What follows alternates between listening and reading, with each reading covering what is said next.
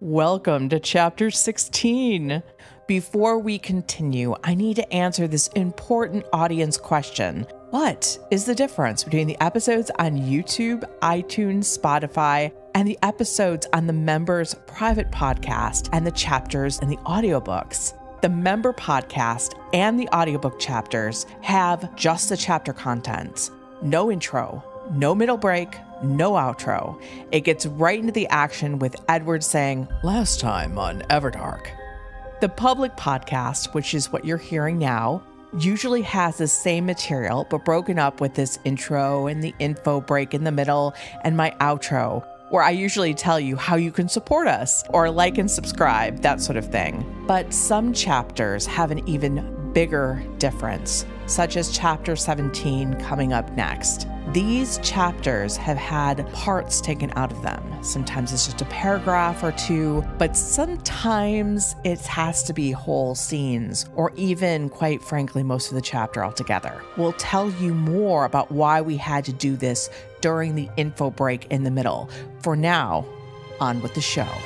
Last time on Everdark, sensing that Julian was about to feed from another vampire, Julian doing so out of desperation and the belief that Daemon had abandoned him, Daemon dramatically traveled from the Everdark to our world in the form of wolves. Now Balthazar has yet another guest, this one unwanted to deal with, and a bit of a broken heart. Everdark, Episode 16, Awkward Moments.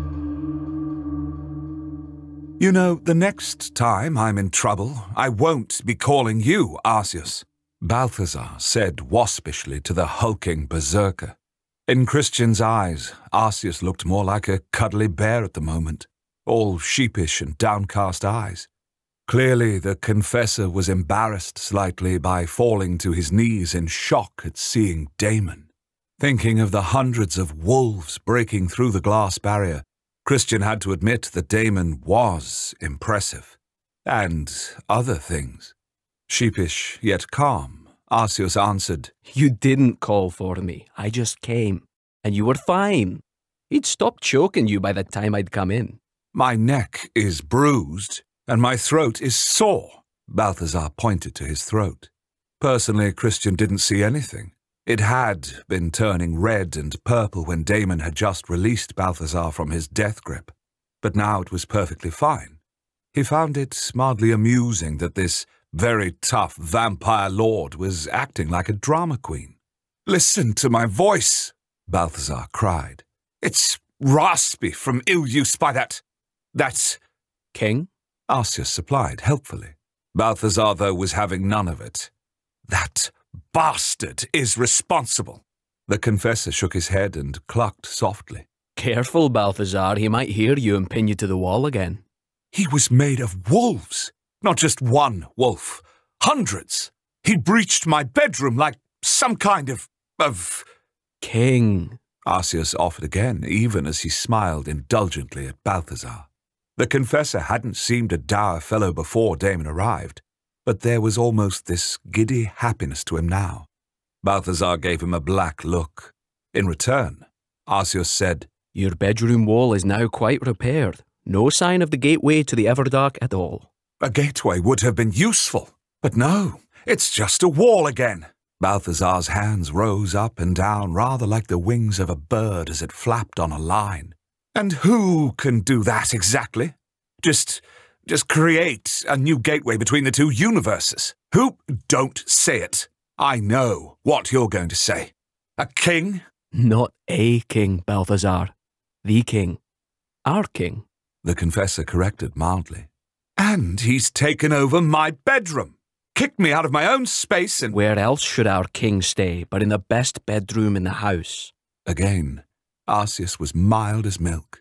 While Julian and Arceus had carried an unconscious Daemon to Balthazar's magnificent bed, Sophia had rushed out to bring in Maddie the healer. Sophia had then surprisingly disappeared, even as Maddie froze in shock at seeing Daemon. But then the healer came back to herself and burst into action. She immediately attached an IV line to Daemon's arm and brought in 6 bags of blood to be dripped into his system. I've never worked on an immortal before, Maddie said nervously. Her gaze swept over the vampire king who lay magnificently in all his black leather and white fur on the middle of Balthazar's bed looking like a king. but I believe he will be fine with blood and rest. He was too weak to leave Everdark. He came here for me. Idiot. Julian breathed the last. His best friend was sitting on the bed, holding one of the vampire king's hands in his. He was looking at Daemon's peaceful face while biting his lower lip. The eyelids were closed, hiding those blood-red irises. He didn't want Balthazar to feed you, Christian said as he moved towards his best friend. Balthazar was with Arceus by the door. The vampire lord was still fingering his throat and staring at Daemon with a mixture of shock and resentment. Yeah, that was the long and short of it. Guess he does want me as his fledgling. Or at least he doesn't want anyone else to have me. He's beautiful, Christian said quietly. He needed to know what his best friend felt towards this alien being. Though Daemon looked like a human, or rather a vampire, those eyes showed he wasn't. But there were other things about him, setting aside utterly the fact that he could become hundreds of wolves, that made Christian keenly aware that Daemon was not like everyone else. He worried a little as he saw some of that difference in Julian, though he could not put his finger on what it was. He is, Julian answered. A pause, then. And stubborn, and high-handed, and possessive, and you're worried about him. Christian interrupted gently. Julian turned anguished eyes upon Christian. If I hadn't agreed to feed from Balthazar, he wouldn't have done this. He may have put himself at risk by coming here this soon, Christian. You didn't know, Julian. Christian laid a hand on Julian's arm comfortingly. He wasn't communicating. He was. I just couldn't hear him. He was frantic. Julian shook his head. If he's damaged because of this... I truly think he will be all right. Maddie said. She'd been quietly replacing an empty bag of blood with a fresh one. But nobody really knows, do they? He's one of a kind. Julian murmured. Christian thought about the white-hot hatred that had fueled his best friend for a decade against vampires. He shouldn't have been surprised that Julian would find it in his heart to care for one of them. It was easy to hate a group until one met individuals within that group that didn't match one's low expectations. He didn't show half as much concern for you when he sent you back to Earth on your own.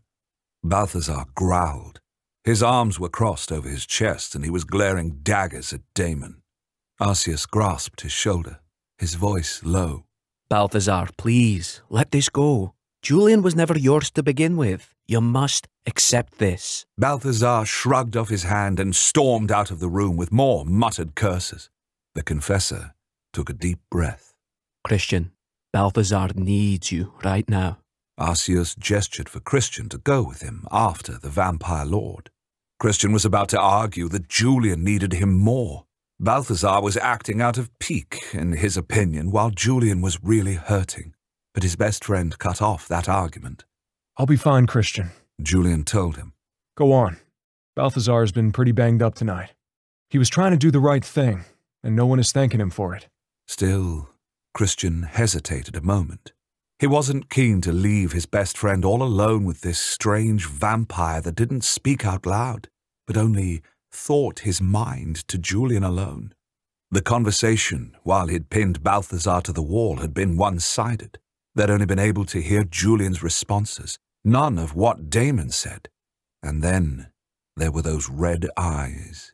They glowed like hellfire. When Christian had met the vampire king's gaze for a moment, he'd seen something.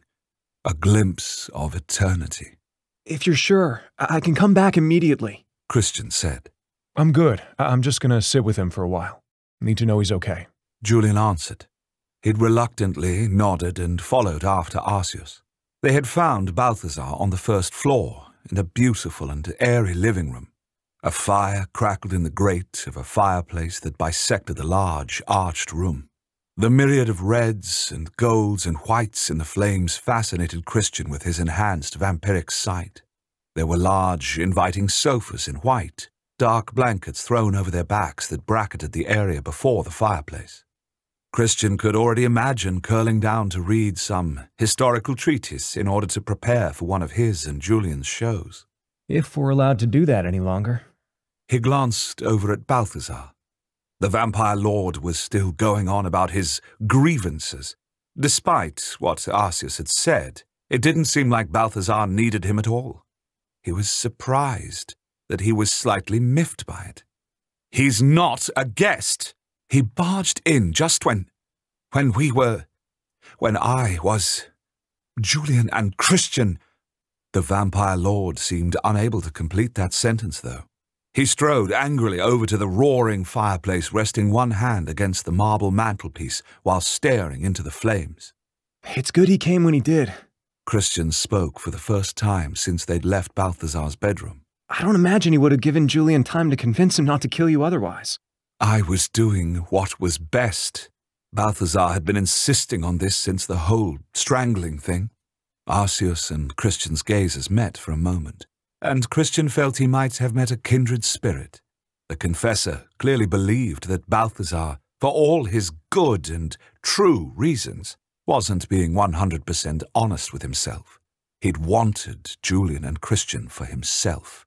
Any other reasoning he gave for why Julian needed to drink from him, while it might have been correct, was not the deep-root reason for his desire.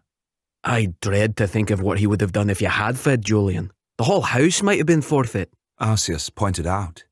He would have to be black-hearted and unworthy of our fealty if he did that. Balthazar looked coldly furious. Christian already knew that the vampire lord had a large problem with authority figures. Considering what his master was doing to him and the others, that was a good trait to have. But against Daemon? Yeah, the king fainted, but once he's truly himself again, I fear what he'll be able to do. He is our king. He has certain expectations of us. Trying to take his fledgling probably rises to the level of traitor in his mind. Arceus explained incredibly calmly. He'd said as much half a dozen times already. He spared you when he could have killed you without a thought. Julian's the only reason you're alive. Christian pointed out. I know. He's a dear boy, a very dear boy. That makes sense, as he is your best friend. But Julian is starving, Balthazar muttered. It's not like Daemon can feed him yet. He tried to drink the bag blood before. Maybe he'll try again. I'm actually pretty sure he will, considering how worried he is about Daemon. Christian said. Balthazar merely nodded. Christian could see he was still disappointed at not having best friends in his house. Christian was trying not to think about what this meant for him and Julian. He knew that Julian would not allow them to be parted. Neither would he. Balthazar and Daemon would have to learn to get along. Or we'll dump both of them and go our own way. His stomach twinged. He was starving, and as if Balthazar felt it too, the vampire lord swung around to face him. His brows bunched together and his mouth flattened as he took in Christian. You are hungry, and here I am, your master, being incredibly thoughtless. Balthazar approached him and touched his biceps with both hands, holding him lightly. Christian tensed, but forced himself to relax. He knew, though, that Balthazar had noticed, and there was the faintest lines of disappointment on his forehead.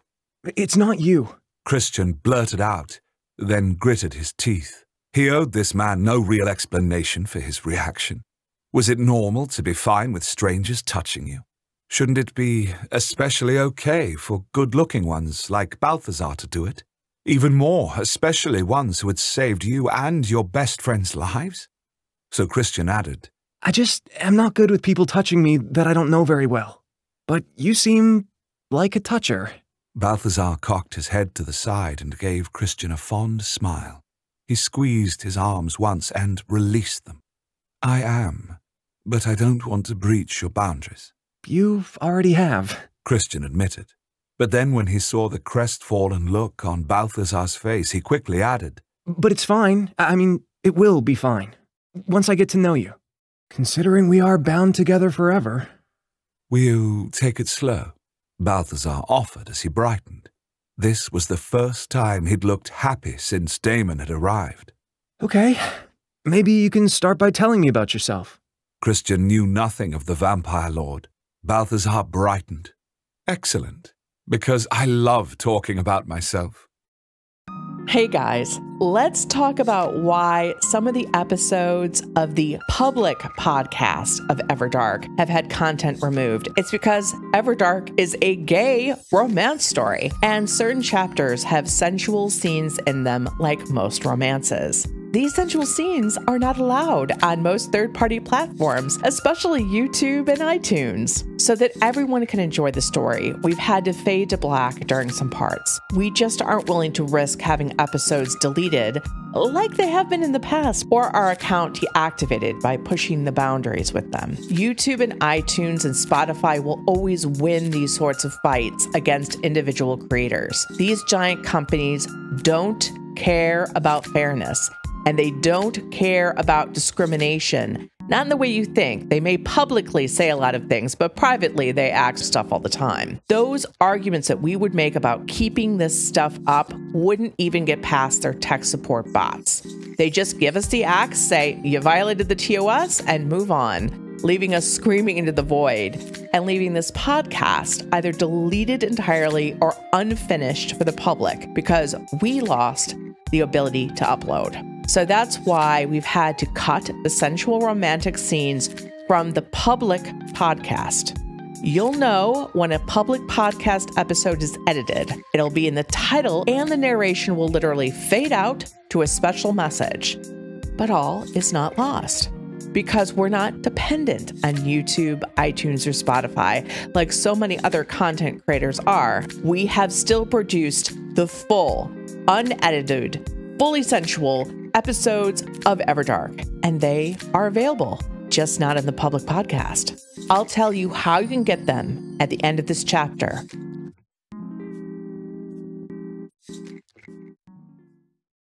Arceus smiled. At least he's honest. Balthazar scowled at the confessor, but it quickly became a lopsided grin. I am honest about that, Why do you not take him to the guest house? Arceus offered. You need to feed to recover from your grievous wounds before you then feed Christian. And I'm sure that Christian would benefit in understanding how this part of the house works. I'm sure that Daemon will need some humans to volunteer to feed him once he wakes, Balthazar said, his mouth flattening despite his obvious intention to play a good host. He is our king, Balthazar, Arceus said quietly. I will have another room prepared for you for right now, until he can be moved. Thank you, old friend. I do appreciate all you do, even when you fall down on the job. Arceus just shook his head. You'll never let me live that down, will you? Never, Balthazar replied cheerily. Arceus grunted in amusement. Christian found himself grinning. He liked the way they were together. It seemed almost human. Also, let me know when His Highness awakens, Balthazar requested. I know you're not keen on Daemon, but I believe you should rethink that, Christian said. And why is that? One of Balthazar's eyebrows lifted. Don't tell me that you're a royal worshipper too. God, no. Christian almost violently shook his head. I can't think of a stupider way of governing than by bloodline. See, Arceus? Christian has a good head on his shoulders. He is logical and scientific in his thinking. Balthazar crowed at the confessor. But since that is your way of government, Christian broke in, which had Arceus grinning back at the vampire lord. You should realize the benefits of an alliance. Right now, he doesn't know anything of what the modern vampire world is like. You can be a bridge for him. And I'm betting that if Daemon allies with House Ravenscroft, then you won't be considered exiles for much longer. We, Christian, you're a member of House Ravenscroft too, Balthazar reminded him. But you're assuming that after he wakes, that he won't seek out better allies. Well, he might seek out additional allies, but he won't abandon us, Christian said with certainty. Because of Julian? Arceus guessed. I don't know if you two realized it, but Daemon listened to Julian and did what Julian asked when Daemon spared your life, Balthazar. He didn't just stop on his own. He did what Julian requested of him. Christian reminded them. Julian won't want to be parted from me. And since, as you said, I am a part of House Ravenscroft, he'll stick with us too. Balthazar tapped his chin and looked thoughtful. Exactly. I know you thought that Daemon would simply take Julian away, but just a few minutes with those two, tells me that Julian has far more power than Daemon in that relationship. Christian couldn't help grinning at the thought. He wasn't surprised by this fact. Julian often played White Knight and protected to his partners. Not that there had been really any serious ones. Julian had simply always been the one in charge. While Daemon might be a king and used to commanding all the vampires, Julian would never simply follow his directions unless he agreed with them. His best friend was fiercely independent. Arceus squeezed his large hands together. Then everything we do to keep Daemon safe and comfortable will enhance that friendship between our house and our king. Balthazar grunted. Maybe so. I admit it was a surprise to see Julian stepping between him and me. The boy had no fear. Julian is brave. Utterly brave, down to his bones. Christian assured them. Balthazar let a large, devilish grin cross his features. Then we need to see to the king's comfort. Come, Christian. Let me show you the guest house. Balthazar took Christian down a parquet-floored hallway. It was broad and gracious with a high ceiling. There were oil portraits on the walls.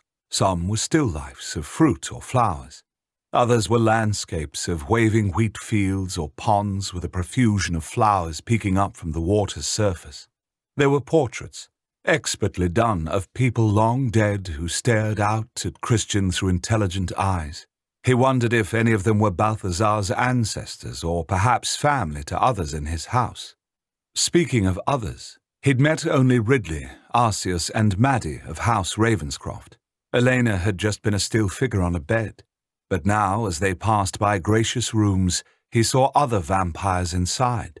There was a young man, really no more than a boy, with hair so pale it was almost white.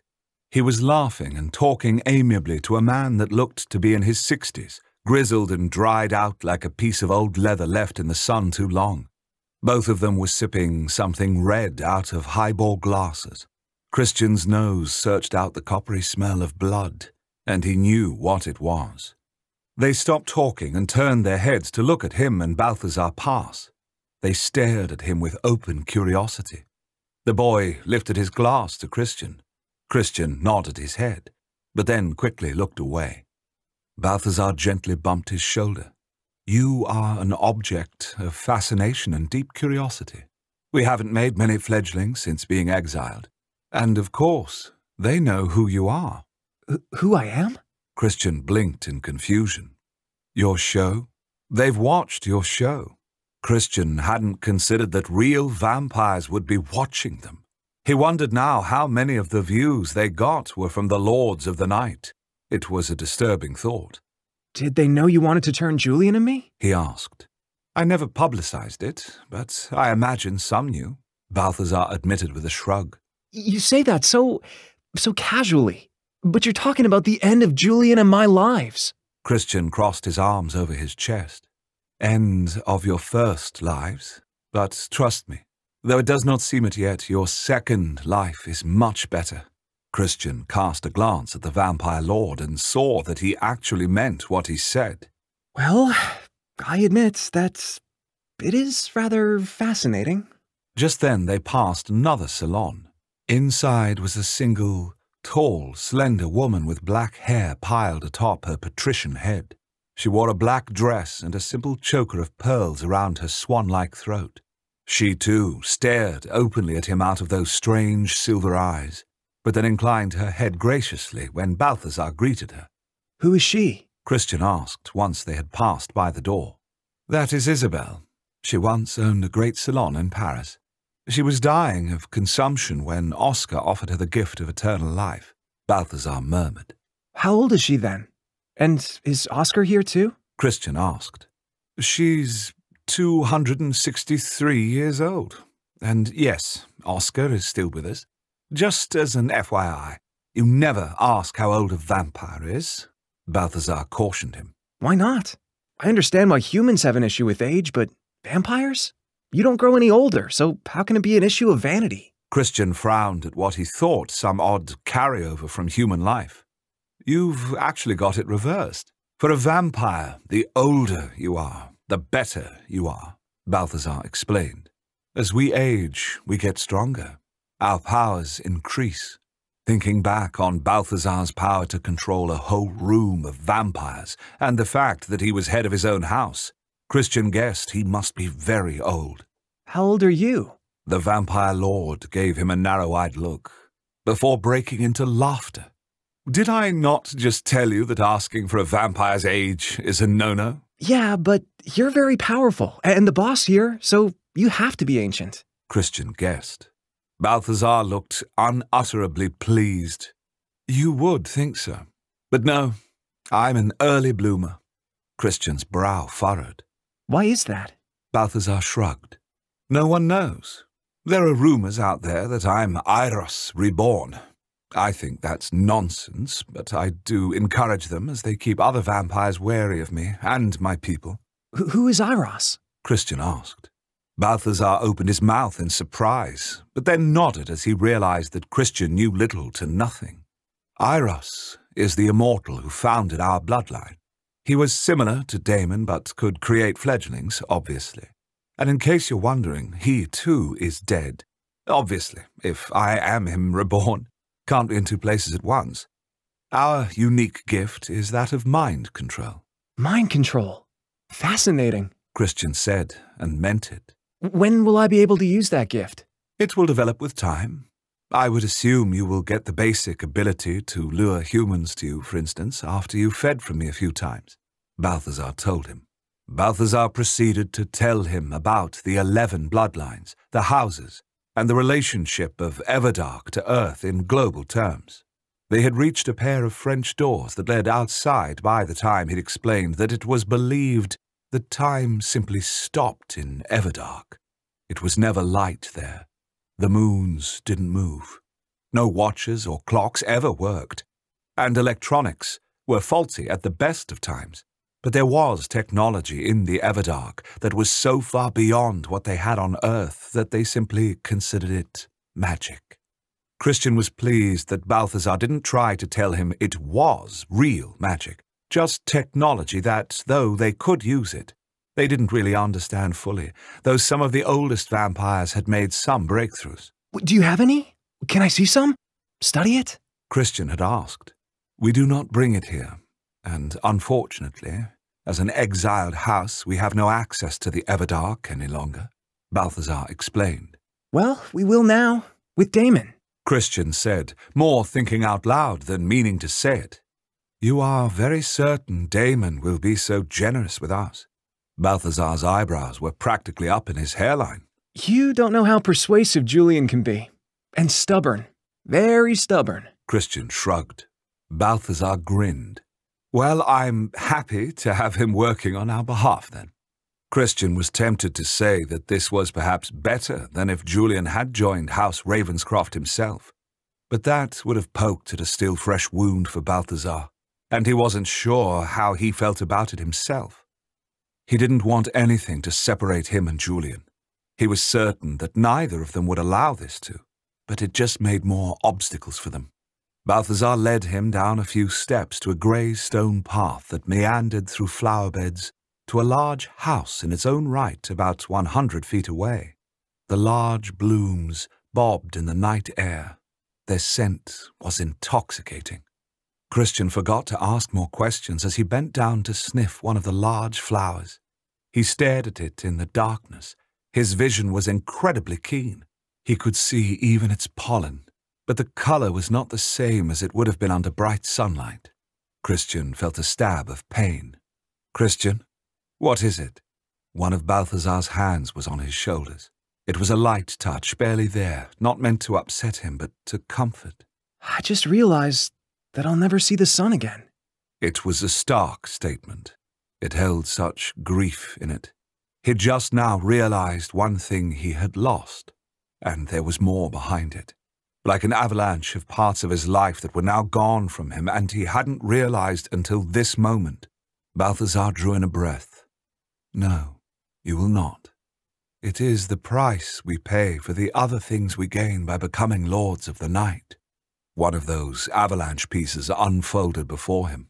His parents' faces flashed before his mind's eye. How do I explain this to my parents? He asked. His parents were brilliant professors. They were quiet, studious people with incisive minds. They would figure out that something was wrong with him. They would, in their way, interrogate him until he broke down. He didn't lie to them. It was simply not something he did. How do I tell them about this? There was a pause before Balthazar spoke, low and quiet, his hand still a surprising comforting presence on Christian's shoulder. Normally, we break from our families. Christian stiffened. That was not happening. But not always, Balthazar continued. Some families, when they learn about the existence of vampires, choose to join us as acolytes. Those are human helpers that are linked to the day. Some of those become vampires in the end. Others live out normal lives and have normal deaths. He tried to imagine his scholarly parents as vampires and couldn't do it. He assumed that not everyone was made into vampires who wanted to be. They were chosen. Could he turn his own parents if they wanted to be chosen? His head spun with it.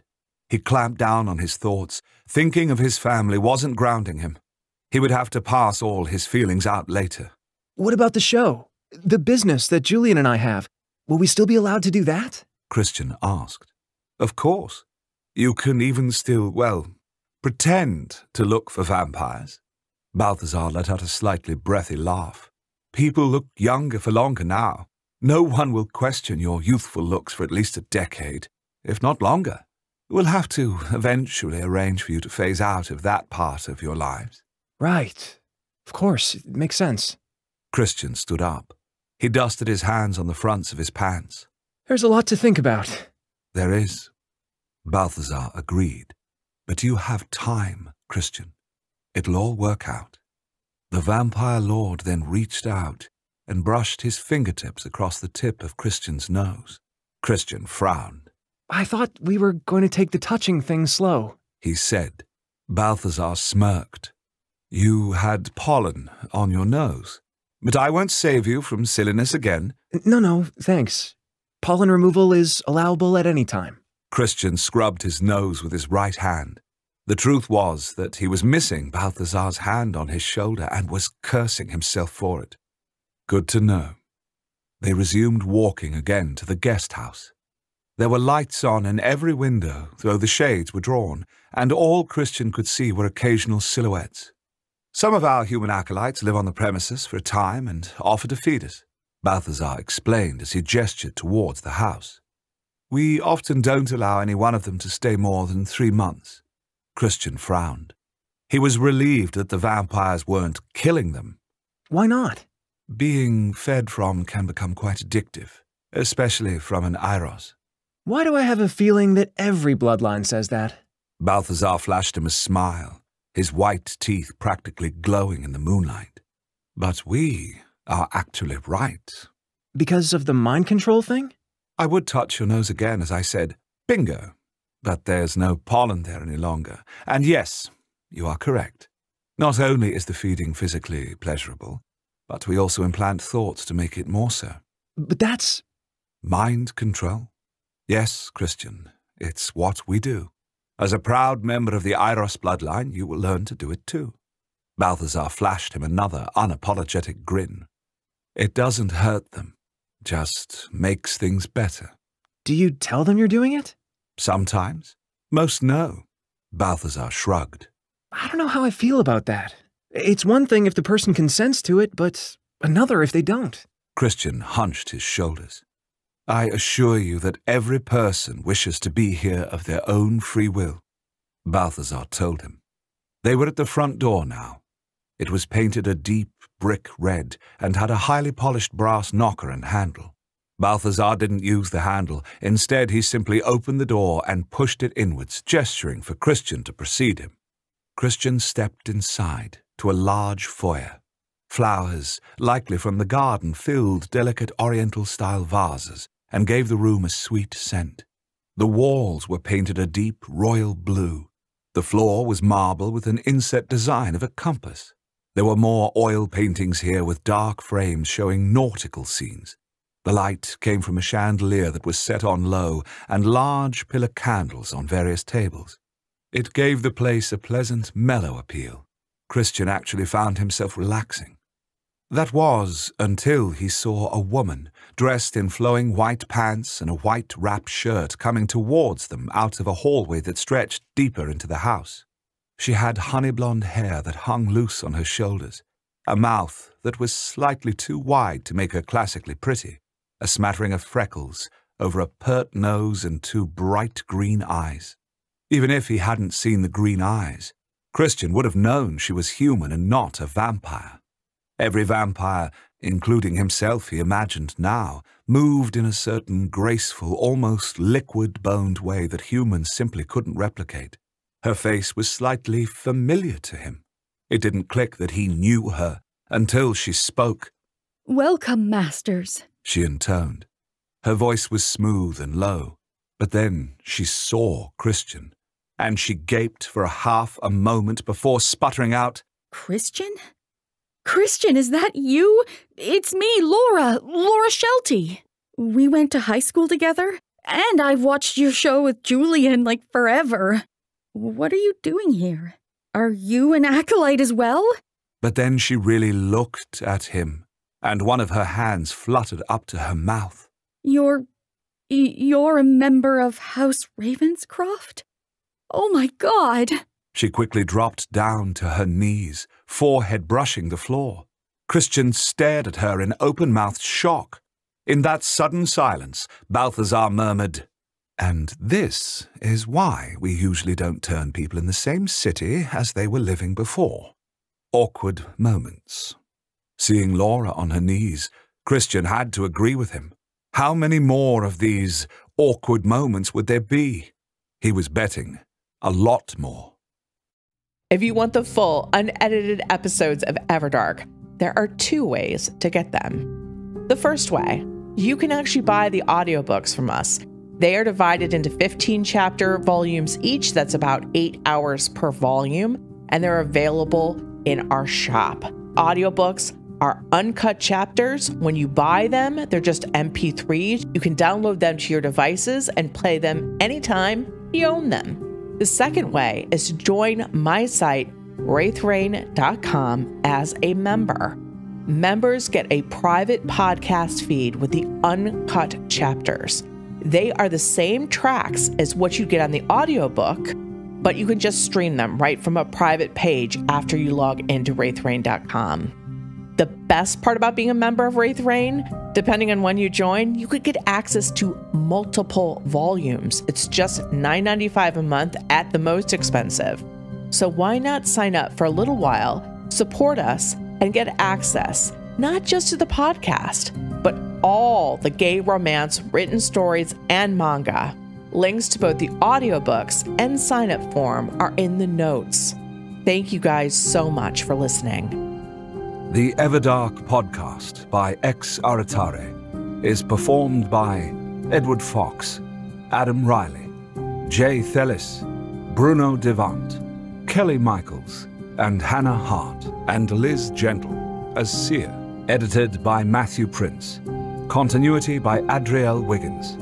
Everdark is produced by Wraith Rain Publishing in association with Her Grace Reads Studios. Copyright 2022 by Wraith Rain Publishing.